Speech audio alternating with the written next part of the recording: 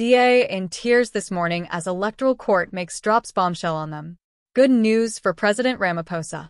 In a significant development in South African politics, President Cyril Ramaphosa has emerged victorious as the Electoral Court dismissed a challenge from the Democratic Alliance, DA, regarding his address to the nation prior to the upcoming May 2024 general elections.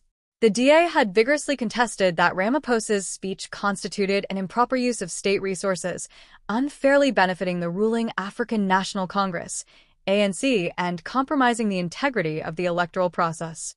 This ruling not only affirms Ramaphosa's position but also poses a serious setback for the DA's electoral strategy, which has been anchored in allegations of state resource misuse by the ANC.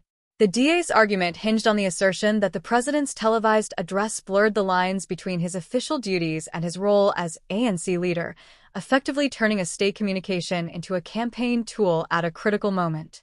However, the court's decision underscores the legal complexities surrounding such cases, emphasizing that the president has an obligation to communicate national matters, irrespective of political implications. The ruling reinforces the notion that the duties of a head of state can coexist with electoral activities, a perspective that will undoubtedly shape the discourse leading up to the elections. Following the ruling, DA leader John Steenhuisen expressed disappointment, maintaining the party's resolve to hold the government accountable for potential abuses of power. Meanwhile, the ANC welcomed the decision as a vindication of Ramaphosa's actions, asserting that the court has confirmed the legitimacy of the president's address as part of his responsibilities. As political tensions escalate in the wake of this decision, the implications for both the ANC and DA will be far-reaching. The DA remains determined to advocate for reforms regarding the use of state resources during election periods, promising to keep the pressure on the ruling party. With the electoral landscape shifting, the stage is set for a contentious lead-up to the elections as parties navigate the intricate balance between governance and campaigning. But before we continue, I'd like to encourage you to kindly subscribe, turn on the post notification bell to stay updated as we bring you recent happenings from the heart of South Africa.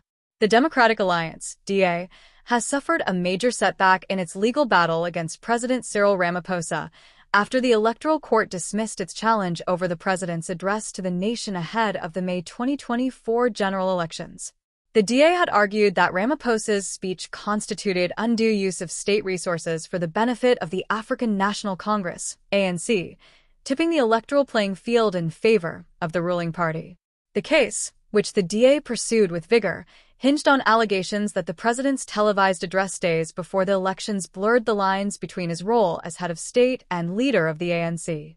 The DA contended that Ramaphosa's address amounted to political campaigning disguised as a government announcement, and that it unfairly influenced the electorate at a crucial moment.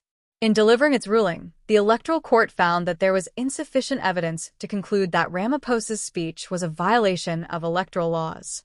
According to the court, the president's role as a leader of the country meant that he had a duty to communicate with the public on matters of national interest, regardless of the timing.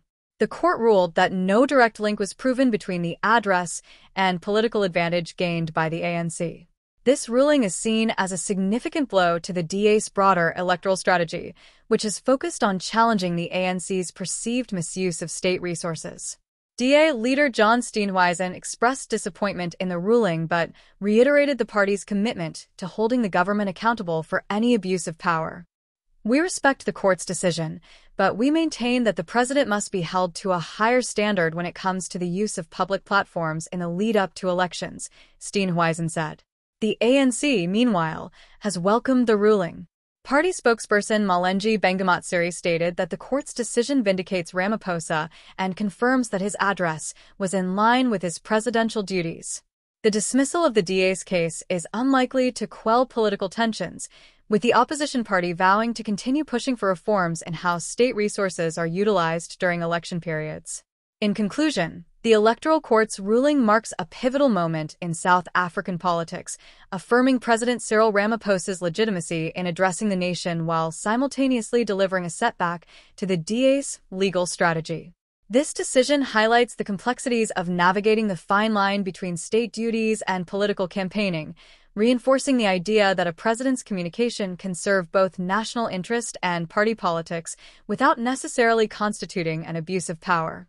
The ruling not only bolsters Ramaphosa's standing ahead of the May 2024 elections, but also challenges the DA to rethink its approach to holding the ruling party accountable. As the opposition vows to continue advocating for reforms concerning state resource usage during elections, the political landscape is likely to grow even more contentious.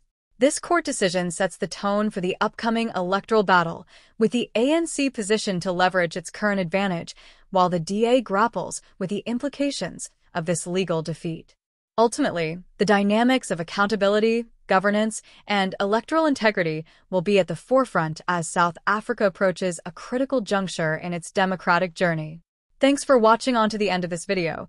Hope this video was very informative and reliable. For more details on related videos, kindly subscribe, turn on the post notification bell, and I will see you on the next video.